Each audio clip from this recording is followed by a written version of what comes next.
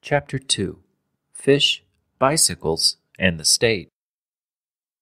I'm an anarchist because I believe the state is neither necessary nor inevitable. We don't need the state to prevent violence and preserve order. The state is not capable of managing the economy. And despite statist pressure, alternatives to the state have flourished, which makes it hard to see the state as unavoidable. The state as peacekeeper? Even if it's not legitimate, some statists will say, the state is useful. Even though it's illegitimate, we really ought to support the maintenance of state authority because we need it. We need it, according to the argument, because the threat of state violence is necessary to protect us from each other's violence. If people know that the state will intervene into private conflicts in order to keep the peace, we'll be less likely to be robbed, assaulted, and murdered. For a proponent of this kind of argument, the issue of legitimacy is irrelevant. It doesn't matter whether we have consented to the state's authority or not. If we haven't, so what? Prudential regard for ourselves and benevolent concern for others dictates that we maintain the state's power. Otherwise, we'll find ourselves immersed in constant, often violent conflict. It's important to see what this argument doesn't establish. It doesn't provide any direct reason to pay attention to just any command issued by the state. It only provides an argument for supporting the continued operation of the state as a mechanism for preventing violence against people or their possessions. If the state chooses to criminalize some sexual practice that the majority happens not to like, for instance, it is using its authority to repress dissent and enforce conformity, not, per se, to inhibit violent conflict.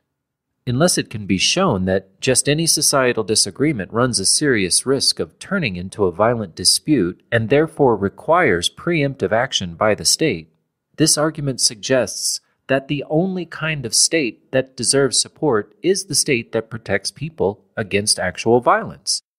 A minimal state indeed, and quite unlike any state I can think of in today's world or at any point in world history. How badly do we need the state?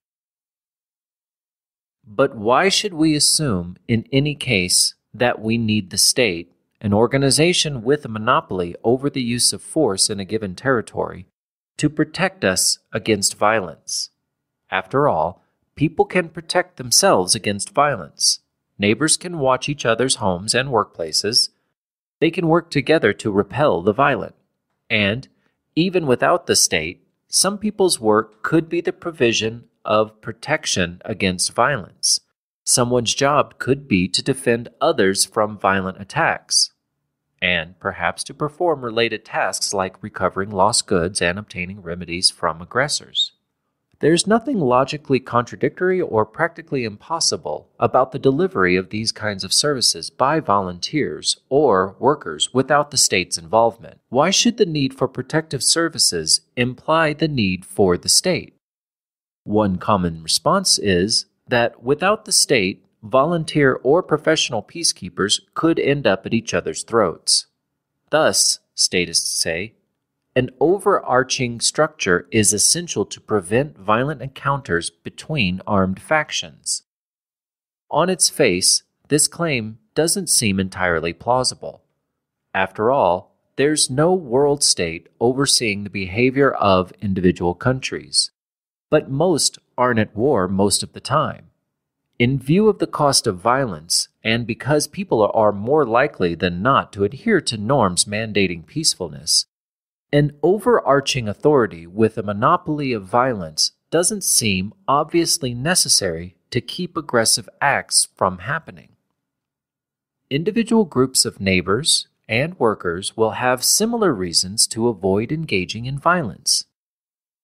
And, on a small scale, at the neighborhood or city level, the costs of aggression will be even greater. It will be easier for communities to maintain anti-aggressive norms and for neighbors who disapprove of others' aggressive behavior to sanction them for their unreasonable actions.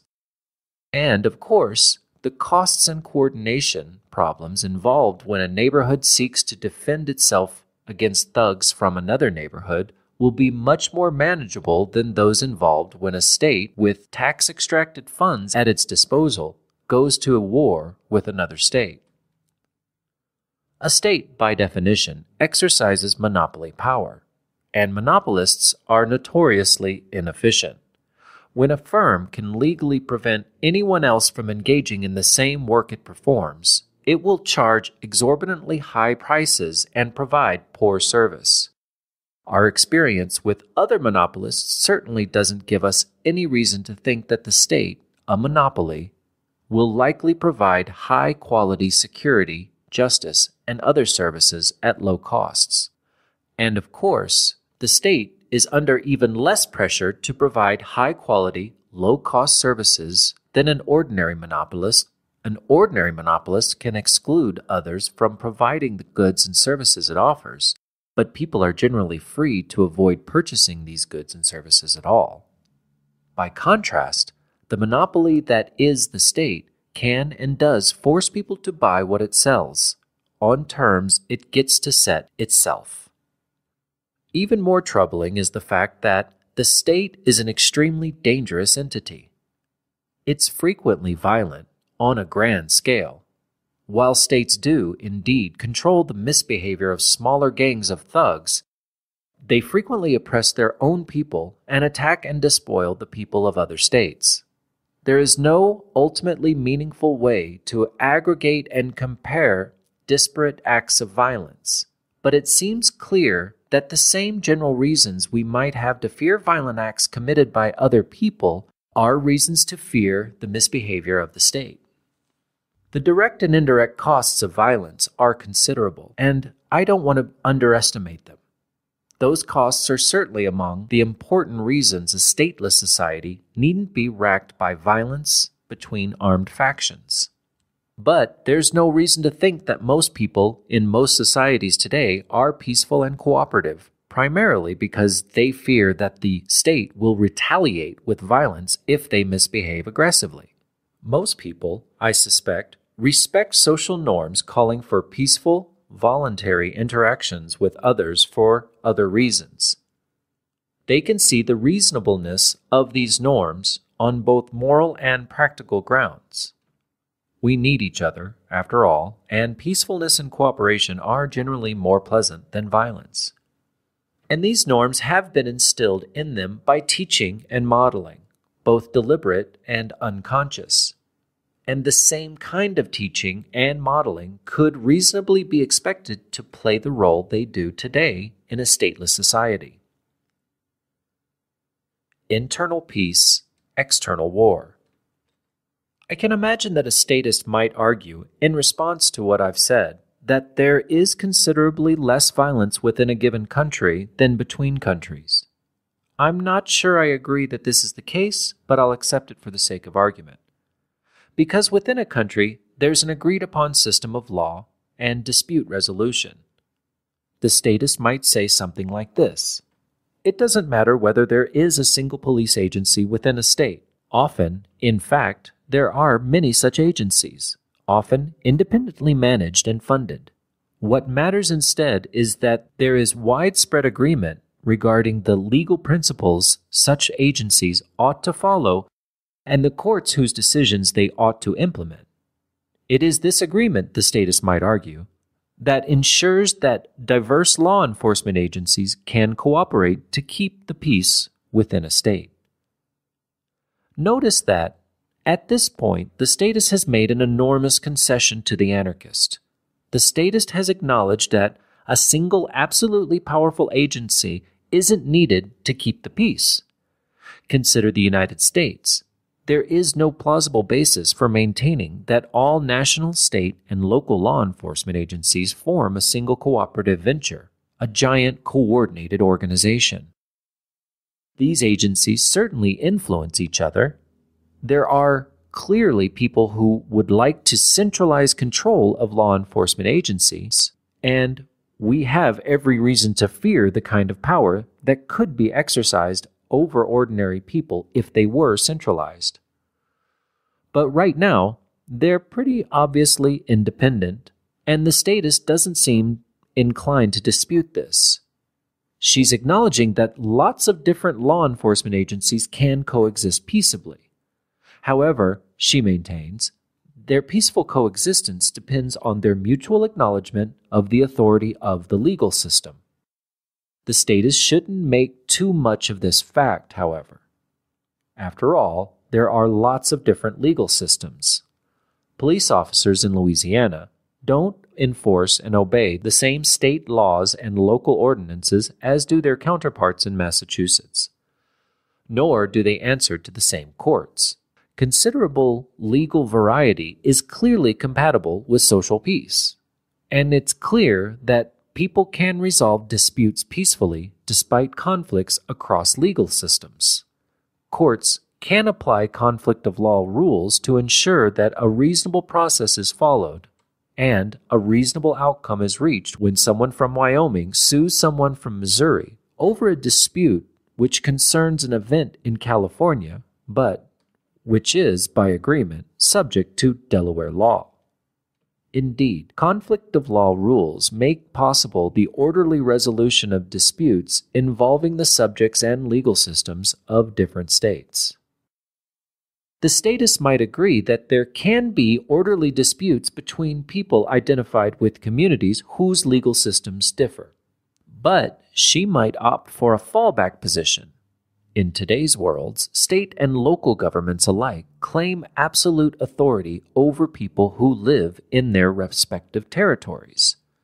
People can trust that those supposedly subject to other legal systems will keep their agreements because their governments will make them do so. But no one compels governmental actors to hold people to their agreements. They cooperate with each other, I suspect, as a result of a combination of factors: norms dictating fairness and cooperation, the desire for reputations that will lead to continued trust and cooperation, and the costs of the conflicts that might ensue if they encouraged people to ignore their obligations. The same kind of factors would encourage people in a stateless society to cooperate with each other. They would also dispose people making decisions influencing the institutions of the various communities in such a society to favor cooperation over disregard for obligations. The domestic example the statist wants to invoke here really seems to depend principally on a consensus about choice of law rules, since it doesn't, obviously, depend on the existence of a single body of relevant legislation or a single law enforcement agency. And choice of law rules can obviously be used to resolve disputes in a stateless society just as they can be within a modern state with multiple legal systems. Perhaps the statists will want to say that while there are multiple kinds of law enforcement agencies and legal systems in the United States, for instance, national police and military agencies are always available to resolve conflicts between them. On this view, the ability of multiple legal systems to coexist rests on the background availability of state violence as a means of regulating disputes. Without the threat of force by national agencies, conflicts between local law enforcement agencies would be as frequent as conflicts between national armies. I'm not sure the state's claimed monopoly of violence is really the only relevant factor here, though. First, in some states, violence is common. Life for many people in many states is violent and, well, pretty awful. States don't always keep violence under control, and states often engage in sustained violence against people living within their boundaries. So it's not clear that a comparison between intrastate and interstate violence always works out to the advantage of the state.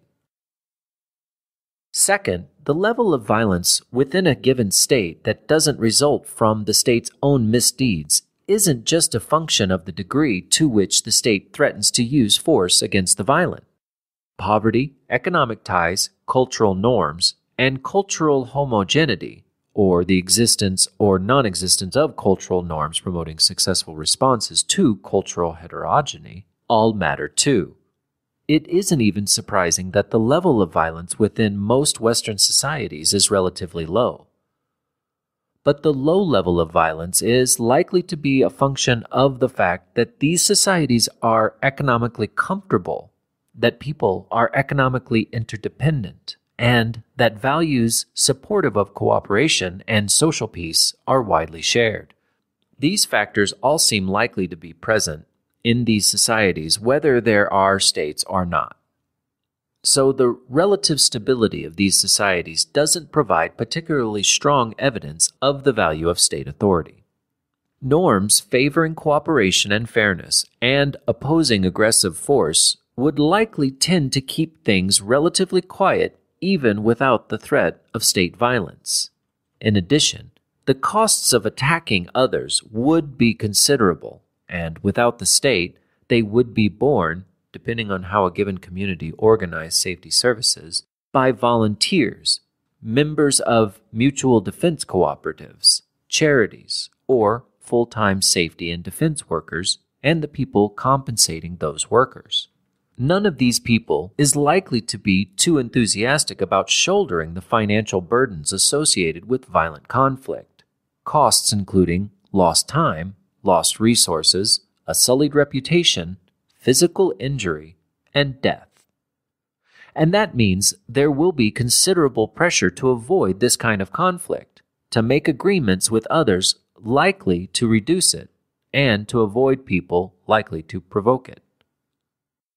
I've talked here about communities, and for simplicity's sake, I've treated a community as geographically localized, but it certainly doesn't need to be.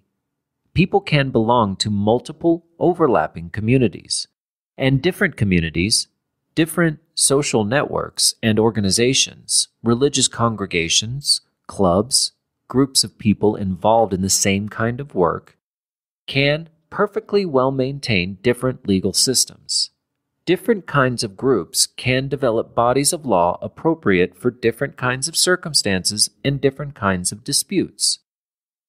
And where the concerns of different groups overlap, the same kinds of conflict of law rules that govern disputes between people from territorially distinct communities can apply.